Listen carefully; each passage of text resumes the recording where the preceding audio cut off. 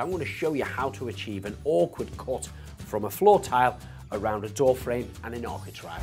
Start by placing your tile on, draw around it with the pen, cut it out with your scissors. Place the cardboard on top of the existing tile, checking that it's square. Then offer a tile up against the wall. Start to scribe and measure the shape around the architrave itself. Transfer this onto the cardboard, cut it out, check that it fits. If you're happy with that, mark that up onto your tile and start to cut using a 4-inch angle grinder and a diamond tip blade. If you've not used one of these before, we've got a full step-by-step video on how they're used on our YouTube channel. Now the cut is complete, check that it fits, spread down your tile adhesive and lay your tile. Once it's dry, grout your tiles, then you can use silicone sealant around the cut edge against the architrave. For more 60-second tips, subscribe to the YouTube channel Mr. and Mrs. DIY.